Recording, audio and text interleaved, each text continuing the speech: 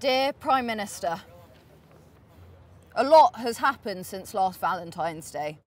To the pitch. I'm doing this for my son.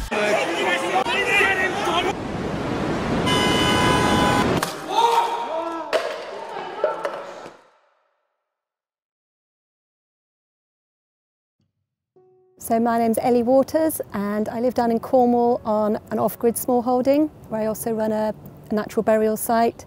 My activism has changed over the years. My involvement with Extinction Rebellion in the earlier days led to a number of arrests and really being upfront and really wanting to make a stand and really wanting to be heard and be seen, and actually I didn't feel that worked.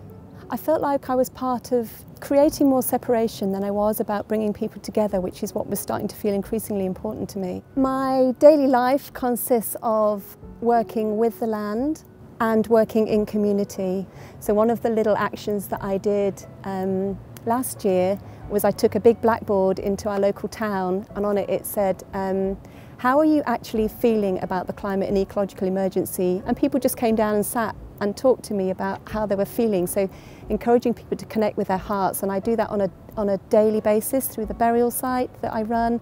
Unless we can learn to face into our own death and our own personal griefs, we're not really in a position to be able to open our hearts to what's going on with the climate crisis. I'm aware of my privilege in how we've been able to live our lives up until this point. I love what we do, and there's so much more to be done. Before joining Just Stop Oil, I have tried every other non-disruptive form of protest possible. I've written more letters to MPs than I can count, been to so many marches, and I've learnt the hard way that placards and petitions are too easily ignored. Shutting down the M25 can't be. Throwing soup on a painting can't be.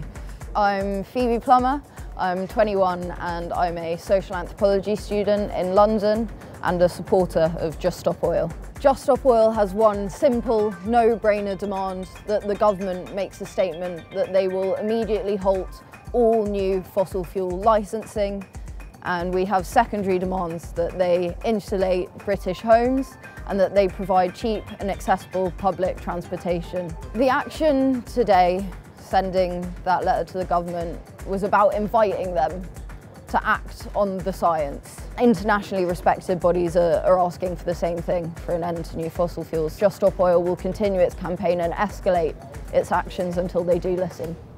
I've seen a lot of different forms of protest over the last few years, and I actually feel they're all valid.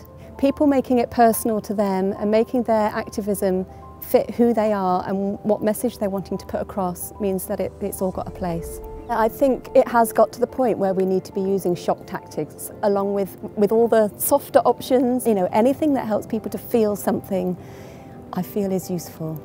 Just Stop Oil has proved that their tactics are effective.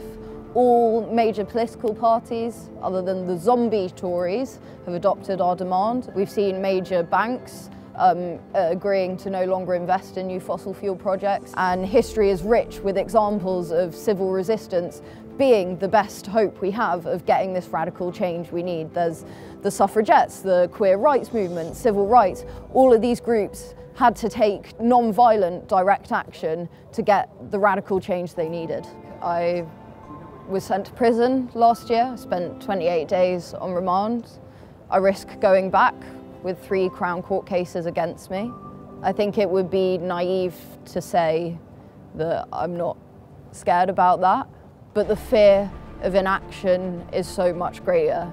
Climate activism can definitely take you to dark places. You're facing into grief. That is a really powerful place to go and a really powerful place to be, but you need to be supported in that. Connecting with the climate crisis is emotionally charged. I'm terrified that I'm set to live the worst realities of climate breakdown, and I'm furious that this is the future that governments are signing me and my generation up for. But being a part of Just Stop Oil gives me hope as well. I'm not powerless, and that we can create change. So as far as I see it, we have 2 choices. We have the choice of mass extinction, or we have the choice of mass participation. We are fighting for our lives. How could we stop?